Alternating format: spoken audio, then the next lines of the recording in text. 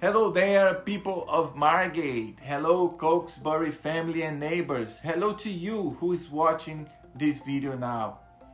In this part 3 of the sermon, God's Love Language, I am sharing why King David offered kindness to Mephibosheth, the son of his best friend Jonathan. Was it because David was merciful and benevolent?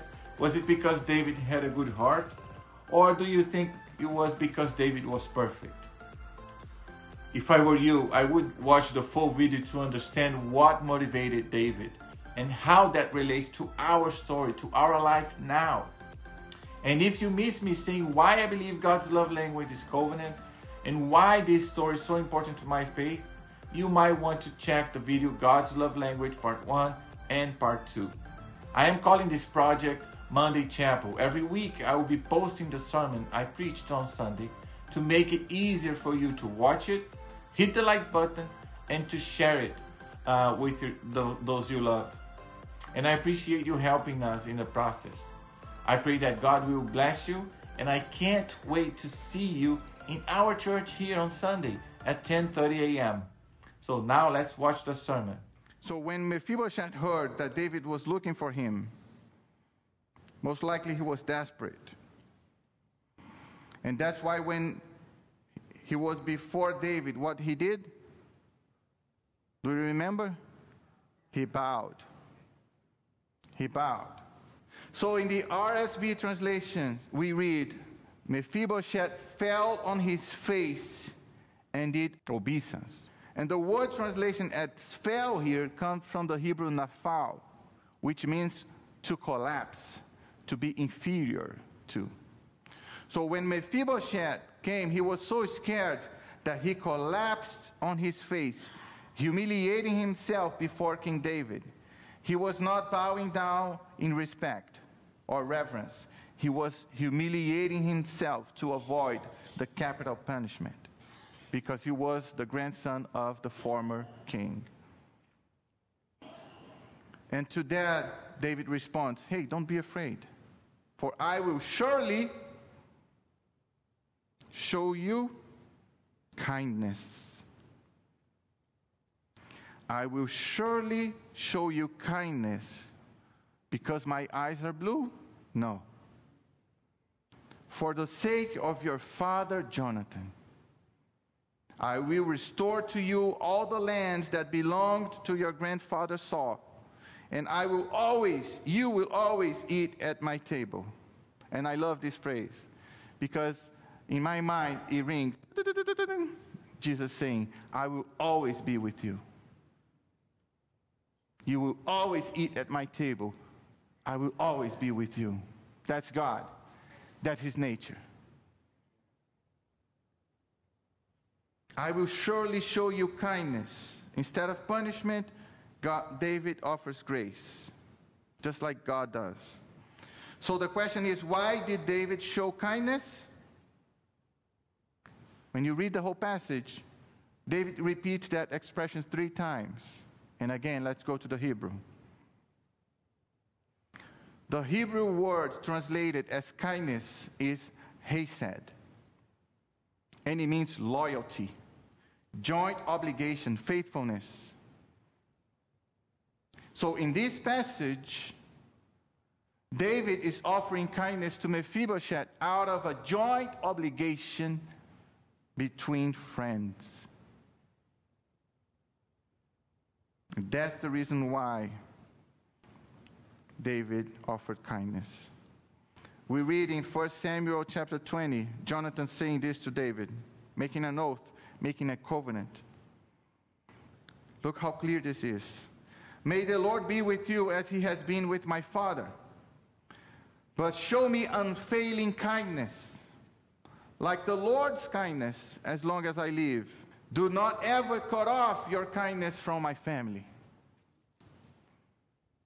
Not even when the Lord has cut off every one of David's enemies from the face of the earth. Jonathan and David made a deal. They made a covenant. They had a joint obligation with each other. And that's the reason why David did what he did to Mephibosheth. So let's recap. First, God reveals his love and grace by having David looking for Mephibosheth, trying to find him. Then he reveals God's plan of salvation and restoration when David forgives Mephibosheth. And now God is revealing his faithfulness to his covenant, to his plan, to his own nature when David took the joint obligation seriously. And that's why I'm so sure that God loves you unconditionally. There's nothing you can do to make God hate you. God will always be trying to find you, to be with you, to change you, to pour out his grace in you.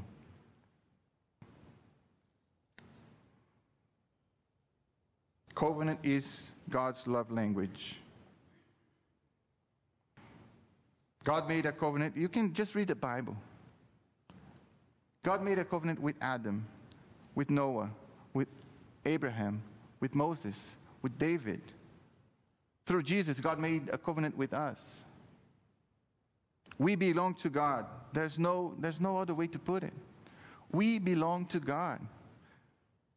Cokesbury United Methodist Church belongs to God. And please don't let anyone else say otherwise.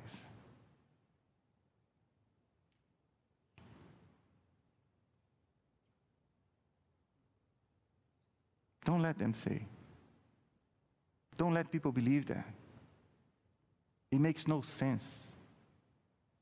It makes zero sense. Because when we bind that idea, you know what we're doing?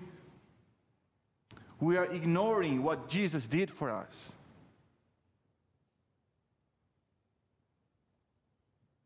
And that's just sad.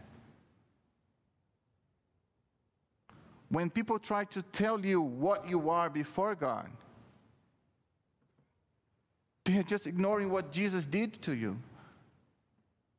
for you, in you. Don't let people do that. No. You have a relationship with God. You belong to God. Period. And just let's praise the Lord because of that.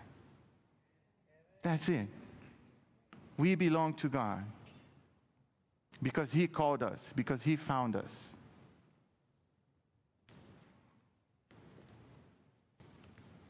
God the Father has a joint obligation with God the Son to save humankind. And we have a joint obligation with Jesus to spread his love and grace. We vow that when we are baptized. Do you remember that? Last week, you remembered your baptism here. I saw it. I was online. And I don't know if you remember, but when we do our vows, we commit ourselves to be what? A community of love and forgiveness. Do we commit to be a community of dispute and hate? No. We commit ourselves before God to be a community of love and forgiveness. That's the call. That's our joint obligation. That's why we are brothers and sisters. So hear me this. I want to make a covenant with you here and now. And this is the covenant I will make with you, Cokesbury United Methodist Church. I said it, but now I'm saying again. I'm here to be your pastor. I'm here to walk with you. I'm here to reveal God's grace and love to you and to others around us. I'm here to do missions for the glory of God with you. And that's my commitment to you. I need your prayers, I need your actions, we need your resources. Sorry, don't like to say that. But we do, we need to pay the bills. All right? We are here to be what? God's church. And as long as you want to walk with me in that journey, we'll be fine. will be fruitful. We will have an impact in Margate again. And that's my dream. I hope it is yours. I hope you take on this challenge. I hope you accept this calling to this covenant. And I hope you do your part, and I'll do my best to do mine. Amen. Amen. If we work together in this covenant, we'll have those kids here. We'll have those teens here. We'll be a blessing to them. We'll be able to be a support to them. Amen? Okay, we got it. I'm happy, Cokesbury. We got this.